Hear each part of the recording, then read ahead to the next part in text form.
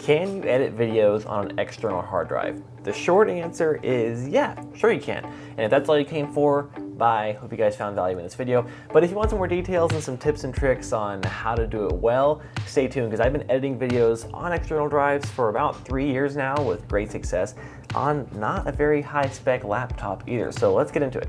Since you're watching this video, you probably don't need me to tell you why you might want to edit on an external hard drive. But just in case you haven't thought about it much, I've got 3 words for you. Storage space. Video files are huge, especially 4K, even 6K videos like I'm working with sometimes now. They're ginormous, and if you can keep all those on an external drive, you can free up space on your internal drive for it to do all its internal drivey things, you know, booting up and holding all your apps and things like that. So I first started editing on an external drive about 3 years ago when I just gotten back from my first really big, large-scale overlanding camping trip that I had filmed. It's the one I would later call God's Country, and I made a whole film about it, and it hasn't made it to this YouTube channel yet. We'll see if it ever does. But anyway, even though I shot it in 1080p at the time, it was about 100 gigabytes, and I only had about 120 gigabytes of free space on my laptop, so I knew I wanted to keep it on an external drive somehow.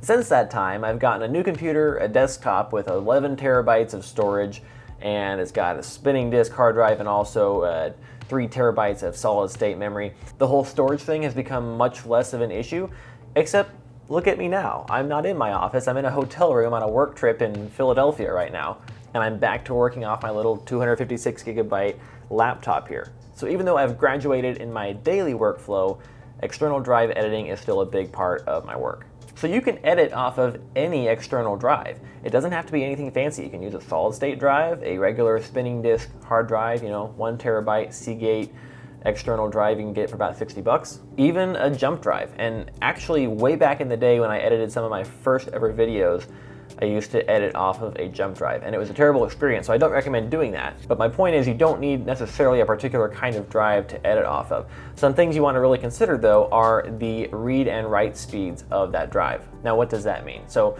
write speed, a good example of that is when you drag and drop a file onto a drive and you're copying it on there, how long it takes, or the speed that it copies on there would be the write speed to the drive. And then the read speed is when you're trying to play a video that's already on the drive and you bring it up, you're trying to watch it, and that's an example of reading data from the drive. When you're editing videos, chopping them up, sliding them around, adding effects and all that stuff, it's pretty much continuous reading and writing. So ideally, you want a drive that's really fast in both of those categories. I think you'd want something with speeds at least over 100 megabytes per second reading and writing. Something else you want to think about is what ports your computer has, because there are different speeds of USB ports. USB 3.0, 3.2 Gen 2, even USB 4.0 maybe coming out soon, not sure. Thunderbolt, there's a lot of different ports out there, and I got kind of off in the weeds on figuring out what my computer had. Turns out it has USB 3.0, and in just a second I'll talk about whether that's going to be fast enough for you or not.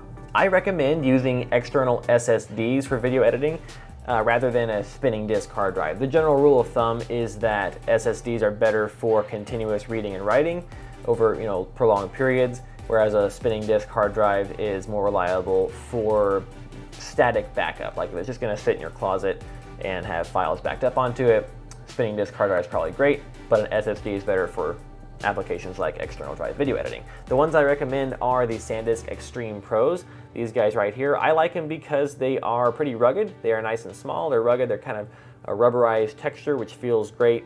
You can just throw them in your bag and not worry about them getting damaged or anything because they're nice and durable. I'll put a link below for these. SSDs are more expensive than an external hard drive, so if you really are trying to cut costs, you can just get a cheap little hard drive, which I'll link below also.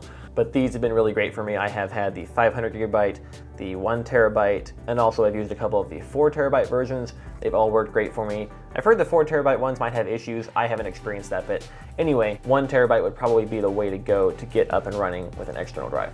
What speeds do you need for video editing? Obviously, you can have a lot faster speed and it'll be more comfortable and fun, but what can you get away with? Do you need USB 3.2, Gen 2, or Thunderbolt, or whatever fastest ports there are out there? Those are great if you have them, and newer laptops probably have faster speeds in general without breaking the bank. But I can say USB 3.0 is totally adequate for any 1080p video editing you're doing.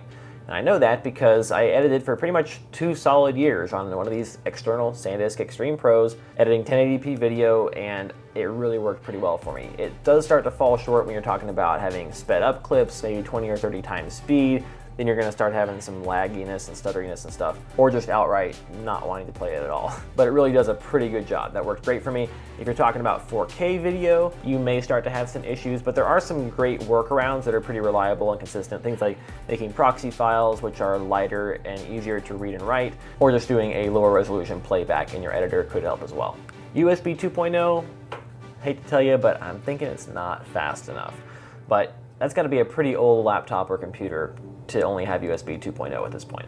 So the upshot of all this is, especially if you're a beginner getting into video editing, maybe you're a kid, maybe you're somebody who doesn't have a lot of money to spend on an editing laptop, but you want to start making some videos for YouTube or whatever, don't worry. You can upgrade your existing laptop, whatever you can get your hands on, as long as it's not an absolute dinosaur and only has USB 2.0, you should be able to plug in some kind of external drive and edit away pretty comfortably, at least certainly well enough to get you started and get you off the ground. The laptop I have, I'm hoping to upgrade fairly soon, especially if I need to be doing more editing on the road, but it's 4 years old, it doesn't have the fastest of fast ports, it's starting to fill up, but I'm able to still edit videos on it because I use external hard drives. So, matter of fact, as soon as I finish filming this video, I'm gonna drop the files onto this SSD right here and start editing them, because I might as well get going here while I'm chilling in Philadelphia waiting for my flight.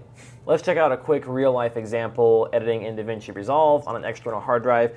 Basically, Resolve does not care where you store your footage. It considers it just another folder on your computer, even if it's on an external drive. So you open up your project, you drag and drop your files from your external drive into your media pool, and you're off to the races. Now, obviously, you do need to keep that external drive plugged into your computer while you're editing the videos. That's a big duh situation, though I definitely have forgotten a couple of times and tried to eject it. If it's not attached when you open up the project, you'll just get media offline, red thumbnails everywhere. No big deal, just close down the project, plug in the drive, and open the project again, and you should be good to go.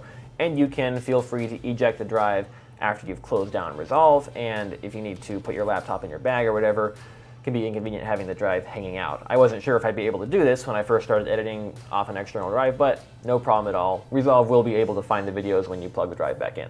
Editing in Premiere Pro is much the same. You can keep all the files on the external drive and load them in just like you would normally. It really doesn't care. When it comes to Apple systems, I'm not totally sure because I am not an Apple guy. If any of you guys have edited in iMovie or Final Cut on an external drive, comment below and let me know, let everybody else know what your experience has been. I'm pretty sure it is possible, but one thing I have heard is that you may need to create a project library on the external hard drive itself, because that's kind of how it works with those softwares, but I'm not totally certain. Let me know in the comments below.